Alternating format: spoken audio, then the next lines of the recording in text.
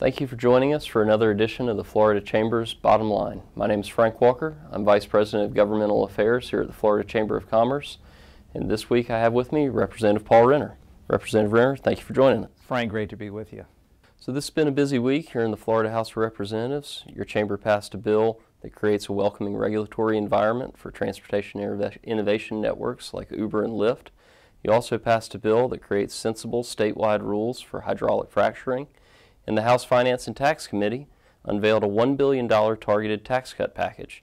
How will these targeted tax reforms help Florida remain more competitive?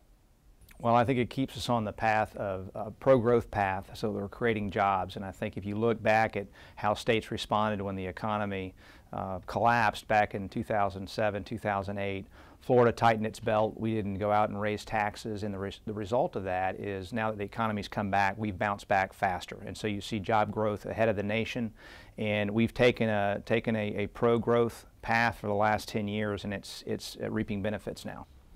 Well, Representative Renner, you were elected late last year during a special election, and the Florida Chamber of Commerce was proud to endorse your pro-jobs and pro-business agenda.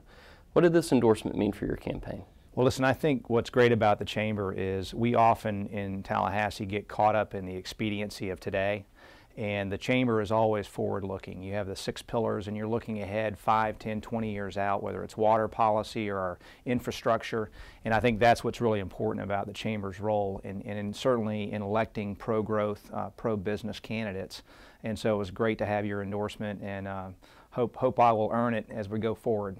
Absolutely. Well, next week will be the 4th week of the 2016 legislative session, and as the process keeps moving along, what would you say you're most looking forward to accomplishing in the remaining weeks? Again, I think we have a balanced budget requirement here. It's continuing to give back to businesses and taxpayers the surplus that we're seeing by making good choices in the past, and by doing so, we'll keep that economic engine running, and we'll continue to have, with greater economic activity, more surpluses hopefully in the future where we can provide some targeted tax relief and continue to work on our infrastructure and those other things that we've talked about.